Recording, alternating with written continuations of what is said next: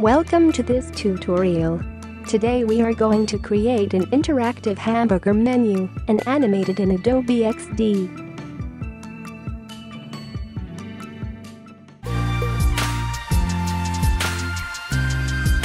A practice project file with all the assets is available. Download it from the link in the description and follow with me in this tutorial. Open Adobe XD. With the artboard tool selected, create a new artboard with iPhone 10 dimensions and name it Main.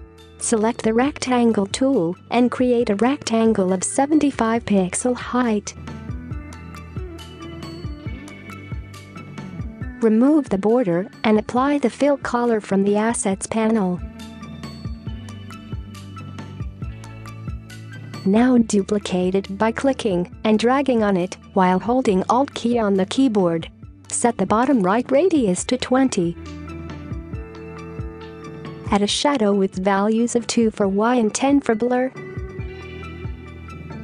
Now duplicate that shape and decrease its width by 37 pixels.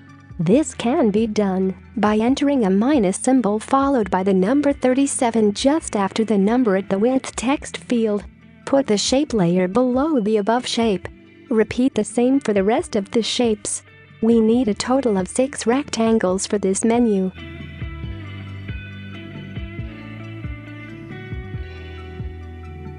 Now apply colors to the shapes from the Assets panel.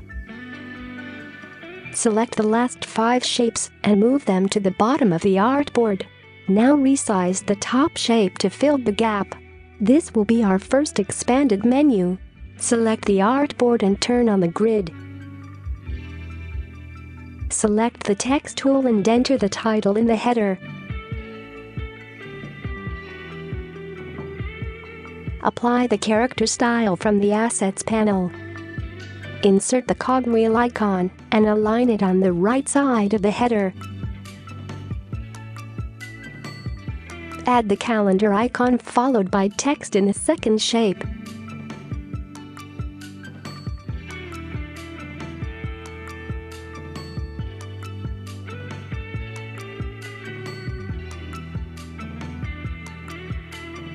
Continue adding icons and respective text on each menu element and arrange them as shown in the video.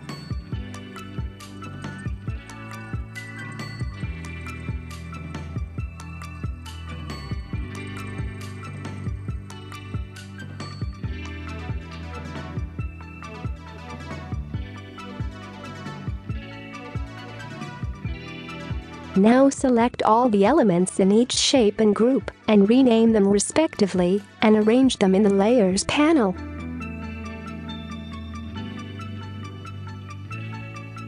You can also use the shortcut Ctrl+ close square bracket to bring layers to the front.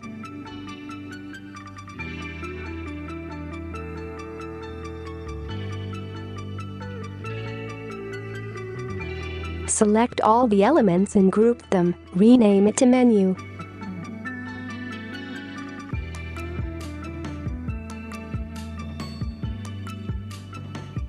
Move the group aside from the artboard.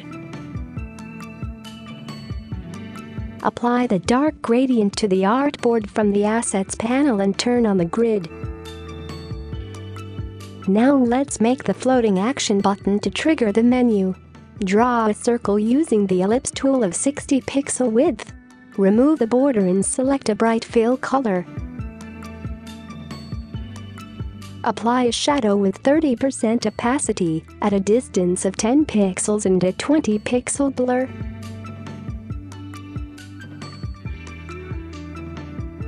Now draw 3 rounded rectangles of 30 widths and 4 height, 4 pixels apart. This will be our hamburger menu.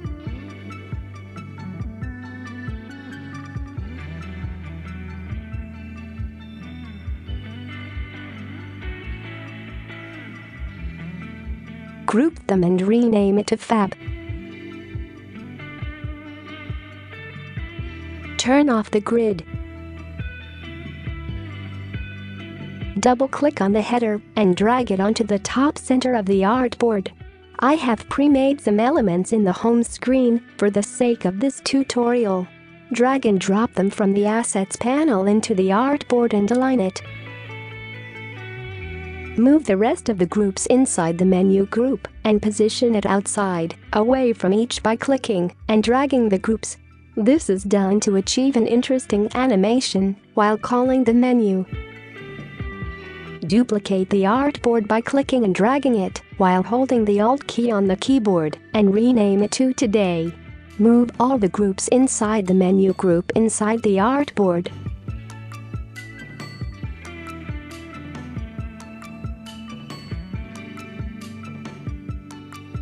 Double-click on the Today group to open it, and from the Assets panel, add the required text.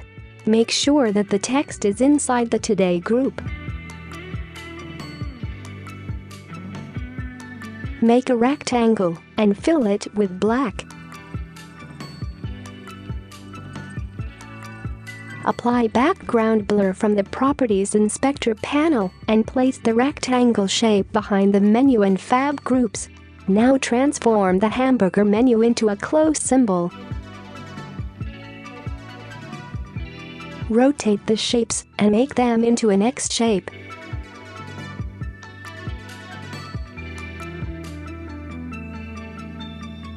Duplicate the artboard and name it Activity.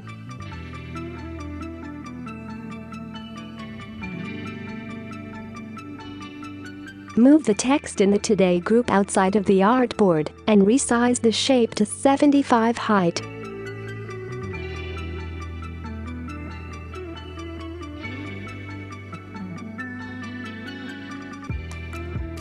Expand the Activity group and add the text inside that group.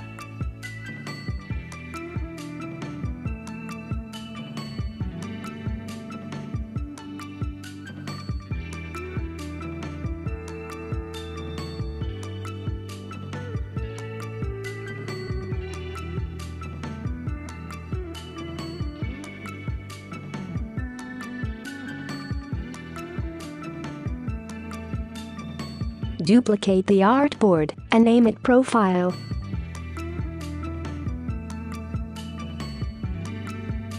Resize the activity shape and expand the profile menu and add text.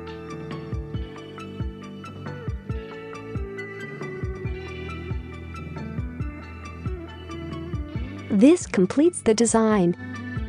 Head on to the prototype section and wire the hamburger menu to the second artboard. Set the trigger to tap, action to auto-animate, easing to ease in out, and the duration to 0.6 seconds. Connect the close buttons in all the artboards back to the menu artboard. Now connect the triggers in the artboard to their respective artboard to make the buttons work. Select the exact group as the trigger by double-clicking in the required group. A blue overlay will indicate the active trigger area. Here we have prepared only 3 active sections in the menu, so connect them with each other for the prototype to work. Now we have completed the prototype. Click on the desktop preview button and test the prototype. The animations are smooth and beautiful. You can change the easing and speed and get varying results.